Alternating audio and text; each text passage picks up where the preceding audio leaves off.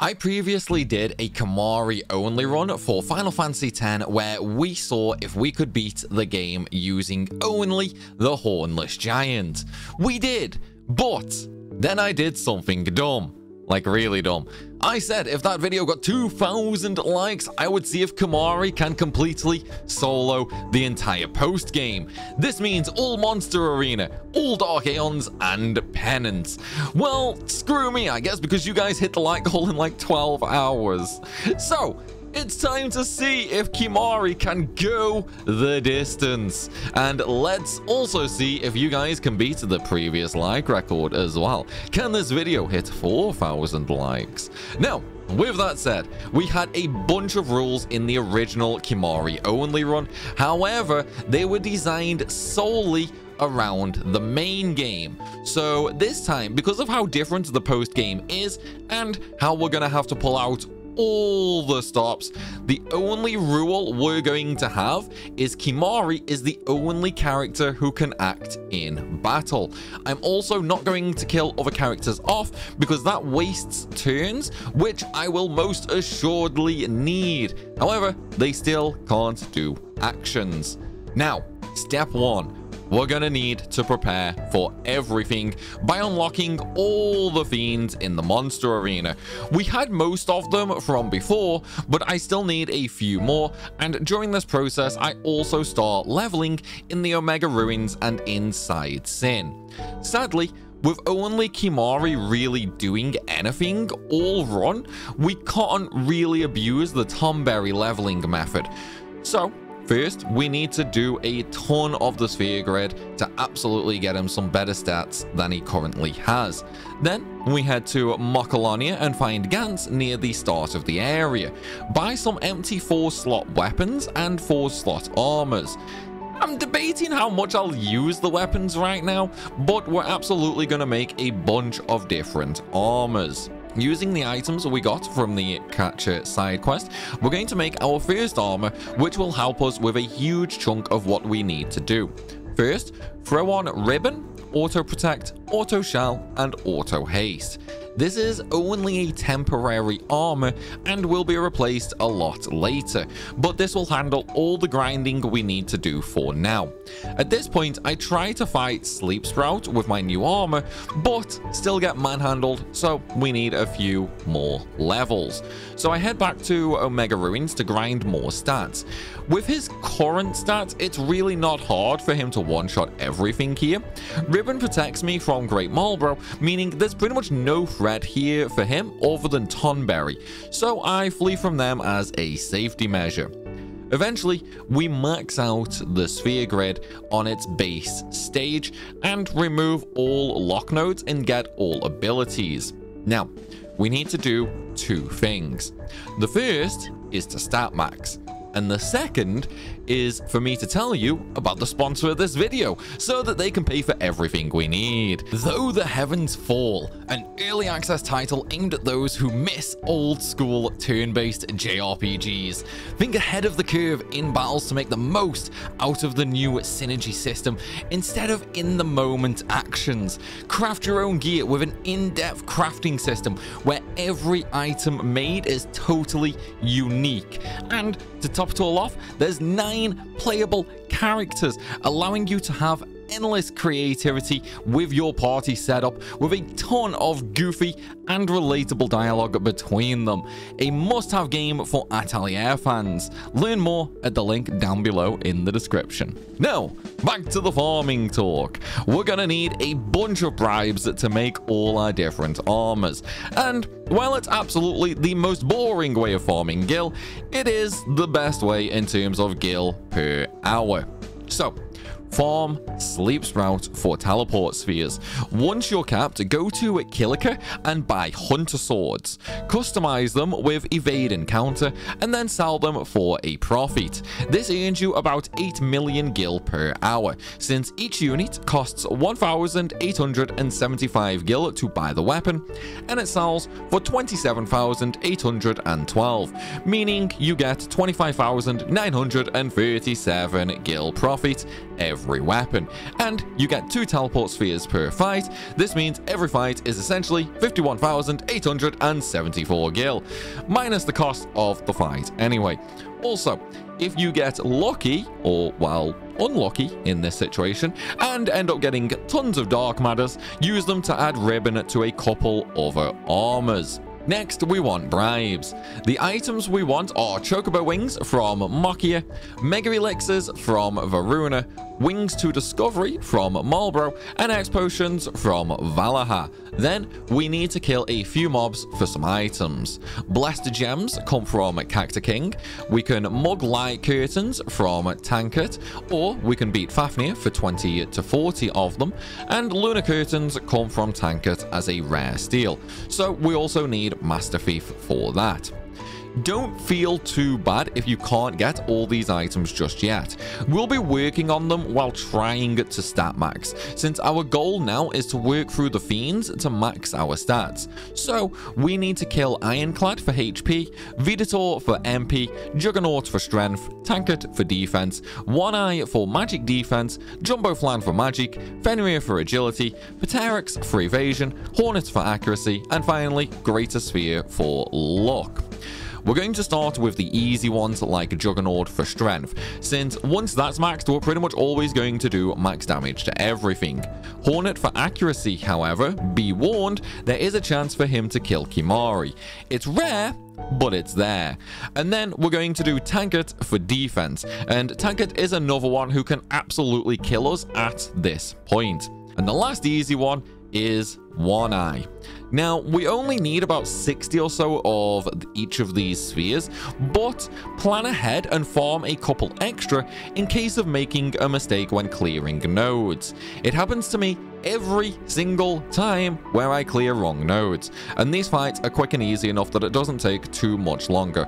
Plus, any extra dark matter will also be nice. Now, before we start deleting nodes though, we're gonna farm magic from Jumbo Flan, since sadly it needs magic to kill it, and it's also the one which drops magic. So if we clear the grid right now, we can potentially get it, so we can't really hurt it. So at the start of the fight, use a 3 stars or twin stars to remove the MP cost, and then use double cast ultimate. Use an X potion to heal when you get low, but make no mistake, this will take ages. Just like Greater Sphere, who we use a different armor for. For this fight, we're going to use Auto Protect, Auto Haste, Defense 20%, and Auto Potion. Also, sell off all potions and high potions. This way, Auto Potion will use X Potion, fully healing us. He does counter with Ultimate as well, but after our basic stat maxing, not counting luck, this is almost an impossible way to lose. It just takes time.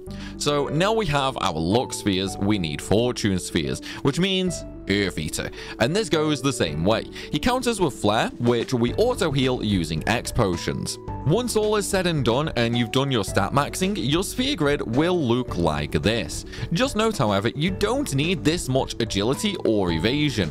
Because of maxing luck, you don't need any more than 60 evasion, and agility caps at 170. But there was a few nodes left over, so I placed a few more down. Accuracy is pointless now that we've grinded luck as well, so feel free to replace all your accuracy nodes, since max luck means we never miss and will always get critical hits. Now, I'll be clear, I hate using break HP limit, but I don't know if it's going to be needed later with us only having Kimahri, so I maxed it out just in case. So let's clear out the early fights in the monster arena now. I did, however, mess up on Marlborough Menace and forgot my ribbon armor, so I slowly died to poison. A simple armor change though, and he gets murdered, and we continue down the list. Once we get to Cacta King though, we need to get creative, because not only does he attack with 99,999 needles, he also counters with 10,000 needles, which means I need my break HP limit armor for this one, which proved entirely unneeded as the second attempt he didn't even hit Kimahri. Just my luck, really. Then we get to one of the worst ones, Don Tomberry, who one-shots me as a counter since karma damage is based on how many mobs I've killed. Honestly, I'm not sure how I'm going to get past this, ignoring the other characters. So, let's try an auto life method first. My idea is to cast auto life, attack, the Tomberry will kill me, and then I'll reapply auto life and repeat the process, since until the Tomberry gets right up next to us, the only thing he has is the counter attack, and Kimahri's speed means I can get an attack in very easily after auto life, and thankfully it works, because honestly if it didn't, I have no idea how I would have killed this fight. The next 3 go down without issue, and so we are now a third of the way done with Monster Arena post-game, since now the area conquest is done. That just leaves species conquest and the original creations left, but we've already done 2 of the original creations and 9 of the species quest fights, which means we only have 4 left to do, which is Ornitholestes, Nega Elemental, Sleep Sprout, and Bomb King. However, we can remove Sleep Sprout from the list as well, because we killed that when farming Gil, so just 3 left to do. Ornitholestes and Bomb King go down nice, easy, and quickly, but Nega Elemental is a little slower because he loves to counter every hit with Ultima. A little ×4 speed though makes that more bearable. After all, the Ultima spam we had to do earlier while farming, and you know, it gets tedious. And with that, Monster Arena is 2/3 done. Now, we just have the original creations left. Before we continue on though, I decide I need to go and get Kimahri's last 2 overdrives, being Bad Breath and Nova. Bad Breath is easy enough, we just have to fight a Marlboro in the arena. And for Nova, we're gonna go kill Omega Weapon, which also means we can kill Ultima Weapon on the way. I was saving him to bribe, but in the end I figured I don't really need to do that, and yeah, he gets 1 shot. Maybe I should have done this earlier for a little challenge, but at least Omega will survive a few more hits. Not many though, as once we get Nova, I just use it for style, and then after a few more hits, he goes down. Okay, now back to the Calmlands we go. So, Catastrophe is first, and he murders me hard because I forgot auto life and didn't have break HP limits. So I try again, this time with both of them, and I use the twin stars to reduce my MP cost to 0, and then use Quick Hit to get some extra turns in. This time around, 100 needles still did 26,000 damage to me, but I easily survived, and then a few more hits later and he also went down. Surprisingly though, his demi didn't break the damage cap. Fuben is a lot more of a pain in the butt because of his really high HP pool, which really is all he has going for him. He can dispel buffs like Auto Life, and he does have a hit which does about 50,000 damage, but all in all, still isn't much to worry about. The fight just takes a lot of time with quick hit spam and quick pocket X potions. Now, onto Knee Slug, who freaking sucks. Firstly, Ribbon Armor goes on, and we need to keep auto life up constantly, as we will be dying in this fight. Likewise, every time we do die, reapply auto life and use twin stars to remove the MP cost. Then spam a quick hit until he enters into his shell. At this point, melee attacks don't do anything, so we have to switch over to double casting Ultima. Yay, more Ultima spam. But while he's in the shell, he gains a potent regen and casts Cure on himself. After enough spamming Ultima, his shell will eventually break, and when this happens, he's nearly dead. So you can go back to spamming Quick Hit to finish him off. Now, it's just Ultima Buster and Shinryu left. But before I fight Ultima Buster, I kind of forgot to heal, so I game over instantly. Second attempt, auto life and twin stars as normal, then double cast an ultimate to kill the arms and the head. Once that's done, I move on to quick hits for the main body. he uses Ultima as his main damage deal, but that only deals about 1,200, so I don't need to worry too much about healing. And when I do need to heal, because I don't have break HP limit on, I can wait until I get to yellow health and use an elixir. When the arms respawn as well, I just use another double cast Ultima. This is a boring back and forth with another HP sponge. What I just described repeats itself for 10 minutes straight before he eventually goes down. Then we have a problem. Shinryu is a water fight limited to Tidus, Waka, and Riku. I tried everything possible to get Kimahri into this fight, using a bunch of different mods and tools, but it just wouldn't work. Now here's the thing, Shinryu's main gimmick is his Petrify and Shatter, but Ribbon protects against them, and the fight is honestly the easiest in the original creatures, so I know Kimahri can absolutely crush him. So we're going to pretend he did, and I'm going to use a mod to unlock Nemesis so we can try that. I don't like the idea of not being able to try Nemesis solo because of the silly water restriction after all.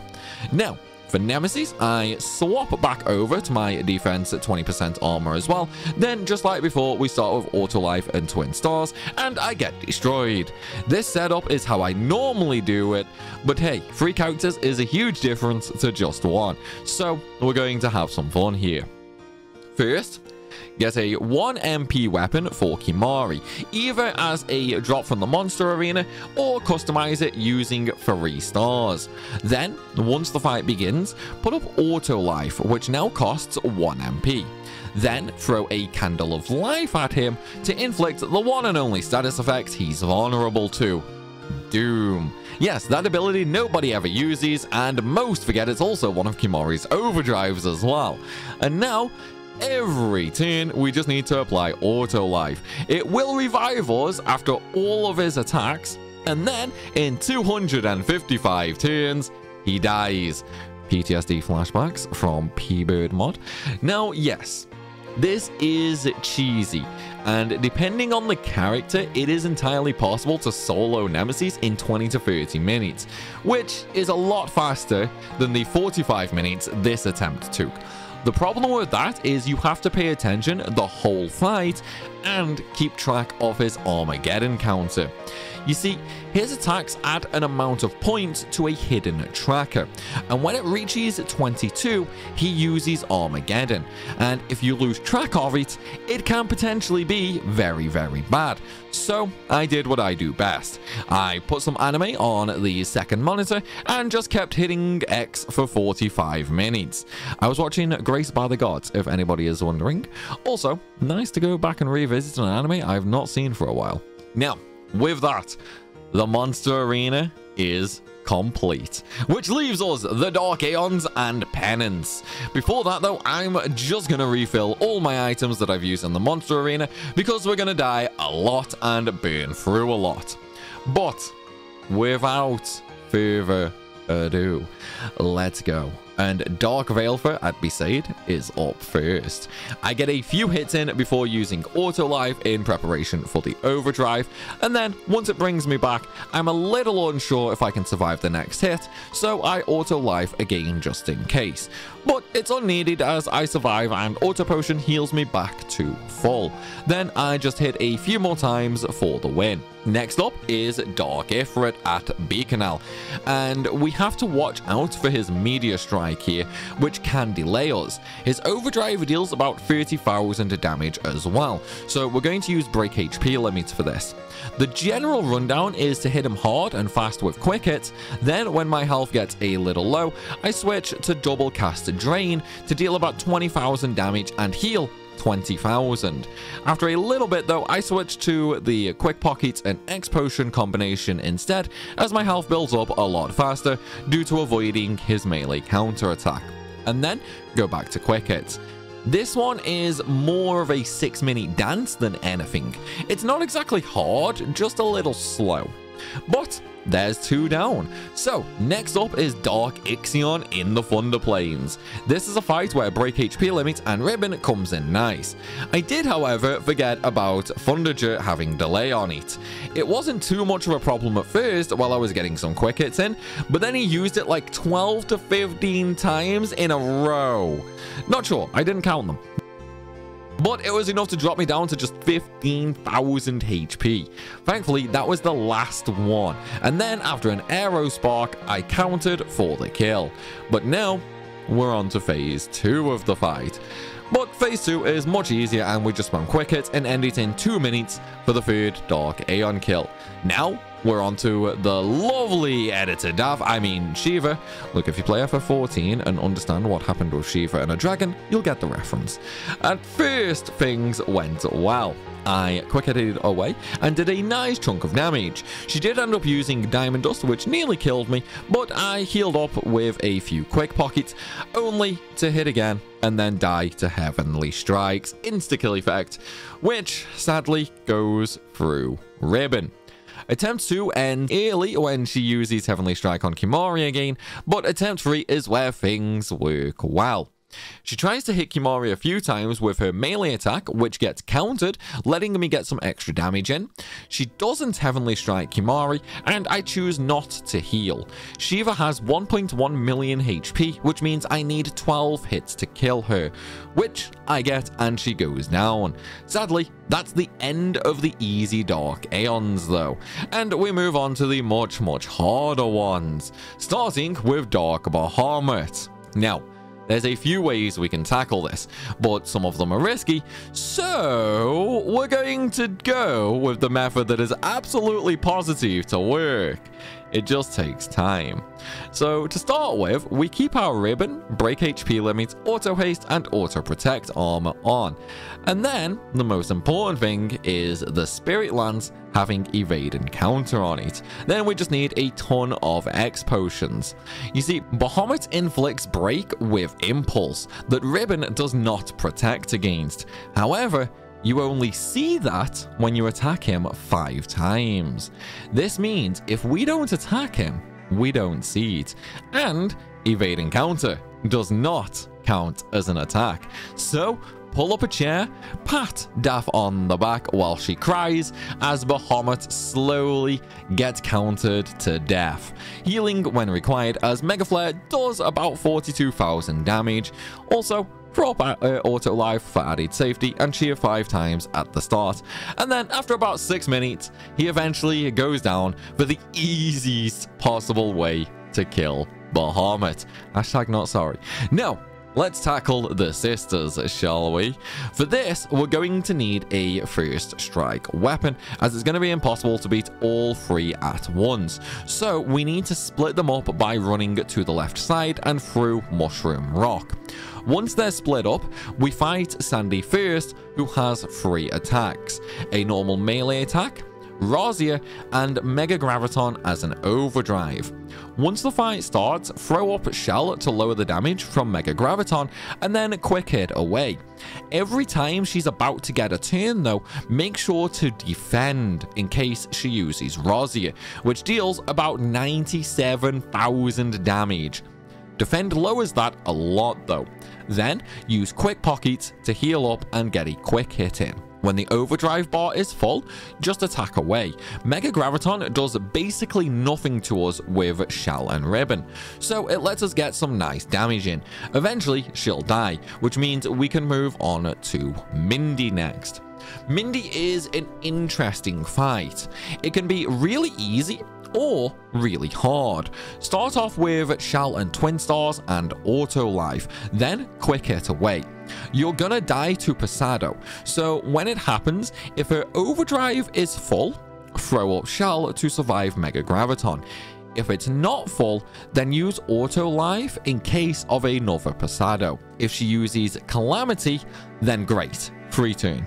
Once both are down though, it's time for Cindy. set up Shell and Twin Stars, and of course Auto Life. Now, this fight is a little interesting. The regular attack from her dispels positive buffs like Auto Life and Shell, but it does not remove the MP0 ability, which works out great since Kimahri reduces MP to 0. So this way, we can still use our abilities like Quick Pocket, which normally costs MP. Also, try to keep your HP above 65,000 to survive Kimahri. It's not a hard fight, just a little long, and requires more potions than the previous two. And you can't attack as much, which makes her 3 million HP take a little bit longer to knock down. But it eventually gets there, and voila, all 3 sisters are down. So now we have just Dark Yojimbo and Dark Anima left. However, I'm afraid this is where things take a turn. Dark Yojimbo is sadly not possible for Kimahri to solo. Zanmato removes Auto Life, and there's only 2 ways of winning this fight. Kill him before he uses it, or block it with an Aeon. Now, the first 3 forms of this fight can be done with Kimahri by using Quick Hits and dispelling the full break from his Kozuka attack. However, after each stage, Yojimbo charges his overdrive faster and faster. By the 4th fight, it's impossible to avoid a Zanmato with a solo character unless you cheese it with Tidus or Walker. Slice and Dice or Attack Reels allows you to do enough damage to kill fight 4 and 5 before he uses Zanmato, and so, sadly, this is impossible for him. How about Dark Anima? Sadly, again, this isn't possible. Well, technically, by a mathematical standpoint, it is. But in order to defeat Dark Anima with a solo character, you must have Auto Life up for every pain attack, as it bypasses all protection to death. Sounds simple, right? Well, it is. The problem is when Anima gets their overdrive and uses pain right after it. You see, Oblivion is absolutely gonna kill you and use your Auto Life. However, it also fully drains your MP to 0. So even if you had Twin Stars up, dying takes the effect away. And with no MP, it means you can't use Auto Life. So you have 1 turn to heal up with an elixir. If it's pain, game over. If it's a normal attack, you can continue with Auto Life. If it's Mega Graviton, you can only survive it if you have Auto Shell on. AKA, you need to go through with godlike RNG. And having searched online for far longer than I care to admit, actually, I can't actually find anybody who has managed to solo Anima with any character because of this very reason. Likewise, Penance is the same, and sadly, not able to be soloed. Now, you might have seen the German video on the emulator of somebody soloing Penance with Oren. I'm afraid to say this is fake and very easily proven. Watch the videos and notice how the arms never cast Calamity or Terra Graviton. And of course, his Oren's name is changed, showing the file is modded, because normally you cannot edit Oren's name. And so, we have reached the end of our Kimahri only run. We can complete the game, do all of the monster arena, including Nemesis, as long as you pretend Shinryu doesn't exist because of a silly water combat, and we have defeated all but 2 of the Dark Aeons.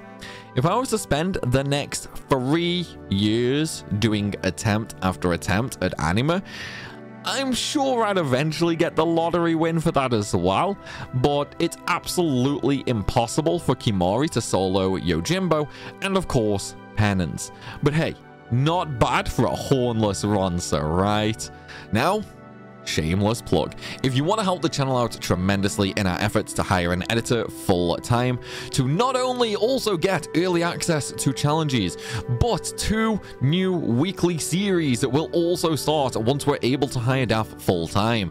And there's going to be an exclusive sneak peek at them both in the next week. So absolutely sign up for that.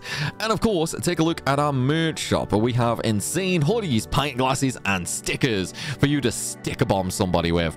But the biggest thing you should absolutely do, join our Discord server, linked below. We have one of the most fun communities of adult gamers around, offering sensible conversations and a huge love for games in general, not just Final Fantasy, along with other passions, and a very active not safe for work section. Lastly, if you want to be my super big friend, come follow me on Twitter, also linked down below, along with my other social medias in Linktree. But until next time, everybody, make sure you subscribe to both me and Daph so you don't miss the next exciting challenge video. As always though, everybody, thanks for watching, and I'll see you soon.